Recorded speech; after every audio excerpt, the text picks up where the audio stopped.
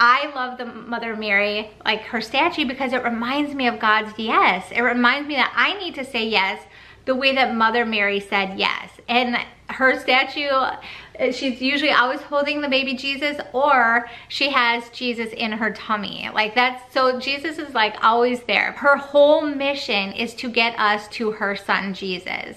That is her mission. And so, I'm going to talk about her mission and different ways that we can pray with Mary to get closer to her son Jesus. Of course, the rosary, that is by far like one of the most powerful prayers.